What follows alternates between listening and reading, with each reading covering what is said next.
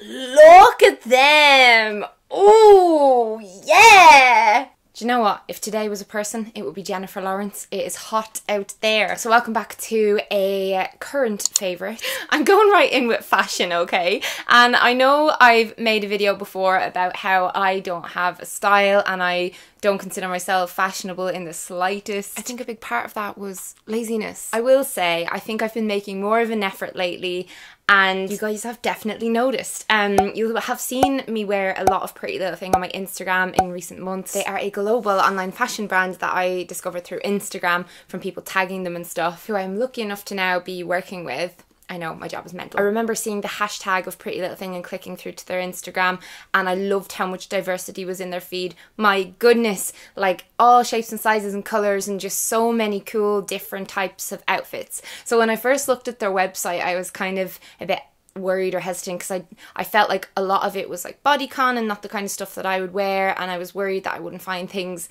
that would suit me, but my goodness, I was wrong. They have so many affordable like dresses and bikinis and tops and jumpers and shoes and everything, especially for summer. This is a neon coral bandeau bikini. I feel like it's very Love Island, but oh, I love it. It's high-waisted, which is what I always look for in jeans and just in everything in general. I feel like I like all my tummy area to be tucked in. I will be going to the beach because I live beside the sea in Skerries in Dublin. I'll be going to the beach with friends or family or whatever like a few times over the next week. All week this week we've been moving and I've missed out on so much beach fun, but I'm so excited to go. This looks so good on, even though I'm pale. Like, I know corals and stuff kind of goes more with a tan, but this is the top part. And I love bikini tops that have no shoulders because my shoulders and like decolletage area is one of my favorite parts of my body, and I like to show it off, and it makes me feel really confident. I got this bikini bottom as well from Pretty Little Thing, but I already have tops to go with it. But I just feel like this band is so sucky, and I just feel like it would keep you feeling quite contained, is that the word? I just need bikinis that fit me properly to feel comfortable in them. It's so important to me. Bikinis, swimming suits, anything like that.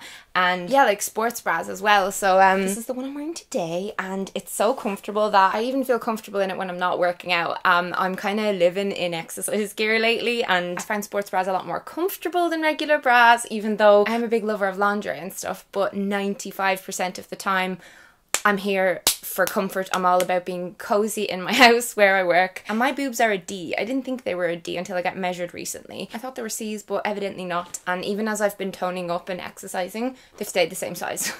So yeah, these Pretty Little Thing sports bras are so cute. Like, I feel like all their stuff is just quite affordable, but it looks really expensive, you know? Like, this looks like a real designer, expensive thing. I always see people with these kind of bands on Instagram, in sportswear and underwear and stuff, and yeah, Pretty Little Thing have loads of these kinds of things. Finally, I wanted to show you guys these, and oh my god. Should I close that window? I think I should. That better? I pulled the curtain. Anyway, it's very sunny. I've wanted a really good, comfortable pair of like over the thigh, like really high thigh high, black suede boots for so long. I saw Estee Lalonde, who is a favourite YouTuber of mine, on Instagram in a pair ages back, and ever since then it's been on my mind. Like, I want a pair of those for date night. I think Thomas is going to be very delighted with himself when I land in Spain. So I'm in a long distance relationship, if you didn't know that, and I'm going to be staying with Thomas for his entire final 2 months in Spain, doing pilot training soon. I'm going over next week and I can't wait to go on a date in these bad boys. Look at them! Oh yeah! They're so gorgeous. And you know what as well? I know it's scary with online shopping and it can be hard to find sizes and things like that, but I'm a UK size 6 in general, so I ordered that size, and they also are the perfect width within here, so like to my leg, you know? I feel like my legs are quite thick because of exercising and squatting and stuff all the time, but they're like really tight to my leg and they look so good on. I'm so excited to do a little photo shoot wearing these with whoever fancies taking that Instagram picture, because I'm going to be working it. I kind of bring in random people to just take pics for me sometimes because I'm trying to do and be fashion, and it's fun. I feel like a little, I don't know, it's like playing when you're a kid and you like playing with your dolls, and well, I also liked playing with action men, but he was there to kiss the Barbies, and then all the Barbies would kiss each other. And you know what I need to do now? I need to put on my bisexuality pride pin from my merch store, which you guys have ordered hundreds and hundreds of, and I'm so happy is like this. I have 4 of them here to do a cheeky giveaway with, okay? So all you have to do down below is comment why you want one and include a green love heart. I think they're great for people who aren't out yet to, you know, communicate that to people if they wanted to wear it on their bag or whatever. I think they're great for allies of the LGBTQ plus community. I will be adding a lot more variety of merch soon because I know it's kind of just like cropped stuff and, you know, buy stuff. But one of the things I was thinking of adding, because these did so well, is like a green love heart pin, because that's kind of our emoji. If you noticed, I hijacked that emoji like a couple of years ago, and you guys always use that when you're messaging me and things, so maybe green love heart pins that we could all wear just to show that we're part of this little corner of the internet. I have so many things here, I need to stop waffling. Perfume, I just wanted to mention the perfume I'm wearing right now because I've kind of been doing that for years on here, and I've gone back to this. I wore this about 3 years ago. It's the Jo Malone Wood Sage and Sea Salt. Not going to go into it, just smell it. Wood sage and sea salt. Smell it next time you're going by a Jo Malone shop and you'll see why this is a good investment. I smell amazing. I love it. It's so good. I want candles of it. I want body lotion of it. I don't know. They're all too expensive, but oh, yeah. This has been my summer fragrance so far. This is probably a weird thing to put in a favourites video. Maybe a bit gross to some of you who don't like feet. I used to be like that. I used to be so grossed out by feet, even my own feet, unless I'd had a pedicure. I'm all into getting pedicures and wearing polish on my toes and stuff. I feel like it makes me feel very put together. But I got this in Boots. It is a Soap and Glory foot file, and it's for removing dry skin on your feetsies, which us ladies tend to get if we wear a lot of different types of shoes that aren't very well fitted. I know that I often fall prey to the quite cheap shoes just to have variety. Yeah, like wearing heels and all that and being on your feet a lot, it can just damage your feet and just make them quite dry. But my feet have been so soft since I got this, and it's just so good. It's so much better than most things that are supposed to get dry skin off your foot. Like I told my sister about this and she used it and she was like, oh my god, I need to get mam one, I need to get everyone one, it's so good. It is unbelievable. The first time I used it was shocking. Ever since then, it's, you know, I've been maintaining the state that they're in now, but the first time I used it, goodness Mary, it gave me a fright how much was coming off of there, and just super satisfying, and gives you really lovely soft feet. So I'll do that, and then I'll put on loads of moisturiser, and then I'll tug on a new fresh little sock, and then my feet in there just get nice and moisturised and soft overnight, and it's lovely. My 2 most reached for skin things lately have been the Porefessional Pearl Primer by Benefit. Can't go anywhere in summer without a good primer, but especially this one I've been really liking because it has a kind of pinky pearlescent shade, and it just minimises the look of pores, and it keeps your face from getting really shiny really quick. So every single day under my makeup I've been putting this on, and it's been helping my makeup to last a bit longer. And then I got this for the first time in years. When I started YouTube, I used to do a lot more beauty videos and stuff like that, but I did a whole video on this. A whole video. It's the Vichy Idealia BB Cream with SPF 25, and this is in my exact skin shade. What is it? It just says light shade on it. I don't think they've got a great colour choice range or whatever, but it matches my skin perfectly, and it's just so good if you don't really want to wear makeup at all, but you just want your skin to look a little bit better. Even if you just run into the shops, nothing else on. I love putting this on. BB cream means blemish balm, so it does kind of blur the look of imperfections on your skin and stuff like that. Not much coverage, so sometimes I might put this on and then go in with concealer around my face or a little bit of heavier foundation in certain sections, but it's just more for days when I don't really want to be bothered. But it just makes me look more how I look in my brain, because sometimes, you know, when you look in the mirror and you're like, oh I love this stuff. And then next I have some chocolate. My most reached for snack lately, the Green and Black's Velvet Edition Dark Chocolate Mint blended with refreshing Indian peppermint oil. This has no lactose, it doesn't have that much sugar in it, and it tastes absolutely stunning. So a couple of squares of this after my dinner with some herbal tea or something like that has been a lovely, lovely dessert. And I feel like I'm satisfying any kind of craving I might be having, but mainly because I've been watching my diet for my IBS problems and my constipation problems lately. I've been just looking for things that I can have that I know are safe, and with this I never get a weird reaction or flare up of any crap.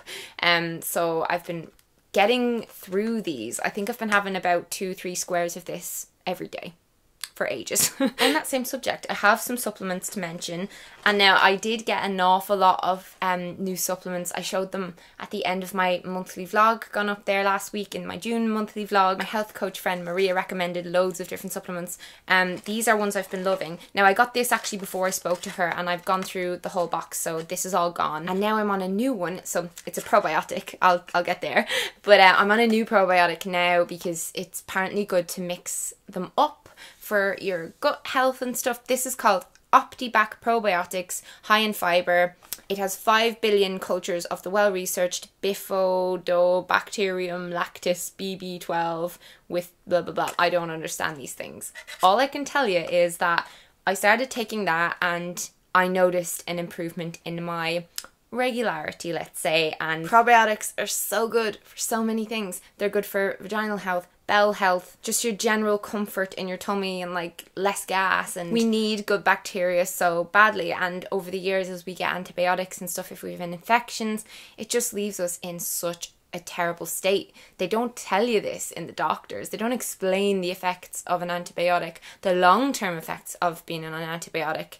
So it's so important to repopulate the healthy bacteria in your gut, because the antibiotic kills off the good bacteria as well. One of the things Maria's recommended, and I know that this is probably because I told her I wanted to address PMS problems. You know from my PMS series and just loads of videos how much of a thing PMS in my life is. Oh, kitty! This here is Cleanmarine for Women omega-3 krill oil with soy isoflavones, rosemary extract, vitamins B1, B2, B6 and D3, and it says on here that it regulates hormonal activity, reduces tiredness and fatigue, maintains normal healthy skin, supports normal bone and muscle function. The reason I love these over like, you know, regular cod liver oils and stuff is you don't get that weird aftertaste at all with these, at all. And I know how much of a benefit these are because I did used to take them. I used to be so on top of my health compared to lately. And then I was also put onto magnesium by Maria, 300 milligrams of high potency magnesium. Firstly, I'm going to leave a link down below on 8 different ways that magnesium relieves anxiety and stress, and that is like a resource that has lots of references and stuff as well, because in total honesty, even though this has been recommended to me by you guys an awful lot, I only started researching it after I started taking it, because the first day I took it, I noticed so quickly how much less, you know, I was. It's like as if my body was constantly like this without me even realising, and I took it and then I was just like, I can't explain it. And I googled it then, and there were so many forums full of people who experienced the same thing. Apparently up to 75% of people are deficient in magnesium, and over the past 50 years magnesium intake has plummeted from diet, and anxiety levels have soared. And I think it's important that we all talk about this stuff, because there's no big money making thing behind supplements, you know. They don't really, you don't see advertisements of magnesium. So that's why I'm here. That's why other people on the internet are here to talk to you about this stuff. I'm just reading this off the internet, and it says studies have shown that magnesium deficiency may contribute to numerous mental health problems, including anxiety. Magnesium is a calming and relaxing mineral. I've heard people refer to this as the natural original chill pill. It regulates the nervous system and may help you cope with stress so as to prevent anxiety, fear, nervousness, restlessness and irritability. All things I experience on the reg. Like, why not try it? It's literally natural, you know. Also, Maria put me on to this, and I've been doing a lot of reading about this stuff as well. This is Great Lakes Gelatin pasture raised and grass fed collagen hydrolysate. It's an unflavoured protein that you can put in all kinds of drinks. Collagen is the most abundant protein found in our bodies. It's what's in your skin, your bones, your blood, muscles, digestive system, tendons, like you're made of it. It helps give our skin strength and elasticity and stuff like that, and our collagen production naturally declines with age, and that's also influenced by lifestyle and diet and all that kind of thing, and supplementing with it. And I know like a lot of supermodels, and I don't know, I've heard loads and loads of people talk about collagen in videos on the internet and in interviews. I made a list of my little research. So apparently it improves hair and skin health, so it strengthens hair, nails, teeth, everything, reduces joint pain and degeneration, helps heal leaky gut, boosts metabolism, improves liver health, and protects cardiovascular health. For something that's tasteless that I can just drop into a smoothie and has so many benefits, it has protein that's really easily assimilated by the body, I'm like, why not just take it? My final favourite is the TV show Sopranos, which I first watched years and years ago, and I'm rewatching right now with Thomas while we're in different places. We'll like both press play at the same time and we'll both watch an episode each a night, and I absolutely adore Sopranos. Sopranos is about the mafia, and it kind of centres around a family. It's very much about family relationships and just kind of mental health and stuff like that as well. So the whole setup is that he's going to see a psychiatrist and he's talking to her about his problems, and then it also shows, you know, his work life and being in the mafia. And it's HBO, so it's the same station as Game of Thrones and Sex and the City and stuff, and it's probably my favourite show. And that's really hard for me to say, but it's probably my favourite show, and I'm kind of realising how much I love it now by rewatching it. I love watching things that I've already seen with someone else who I know will like it, who hasn't seen it. I don't know why I get so much pleasure out of that, but I'm so into it. I'm all about it. So if you've never watched it but you've heard about it a lot, just give it a go. Watch the pilot and see what you think. But you really do care about the characters, and it has a weird way of making you root for Tony Soprano, even though he is not a very nice man. Those are my current favourites, and I'd love to know what yours are down in a comment below. And I want to thank you guys so much for watching. I want to thank Pretty Little Thing for sponsoring this video, and yeah, I'll be back really soon because I'm always here every week. Subscribe if you're new. Bye.